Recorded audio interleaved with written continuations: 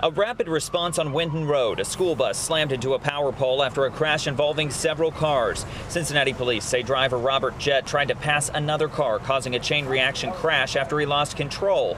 Police say Jett hit a Dodge Neon, causing it to hit the bus, which then spun out. The bus hit a Ford Taurus, and the driver of the Neon was trapped. We was praying, Lord Jesus, please let our children be all right. Letitia McKelton heard what happened from a friend. She hitched a ride to get her son, 6-year-old Malachi, who was on the bus. She crashed into the woman, and then she went all the way up and crashed into the stick thingy. He and tens of other students were frightened. Cincinnati police say 5 vehicles were involved. In the Neon, the driver was cut out of the car. A 2-year-old boy was ejected, and another 1-year-old boy inside was hurt. It was a toddler, like an infant in the car seat that was up there. So you never know what happen. Brianna Fulton came running for her 4 children. I hugged them. That's all I can do. It's terrifying. Your kids could be here today and gone tomorrow. And with car accidents, it can be the last. So it's just terrifying to really see.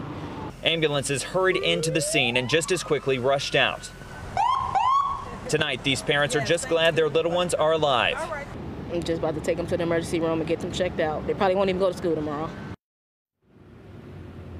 And a lot to talk about here at 11 o'clock tonight. Cincinnati police say the driver of that Neon is in serious condition at UC Medical Center. Those 2 toddlers who were in the Neon are here at Children's Hospital. We are told they are in serious condition.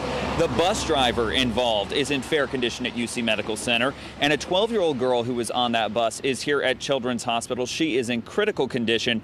The good news here, though, the other students on that bus are expected to be okay. We're live at Children's Hospital tonight. Dan Griffin, WLWT News 5.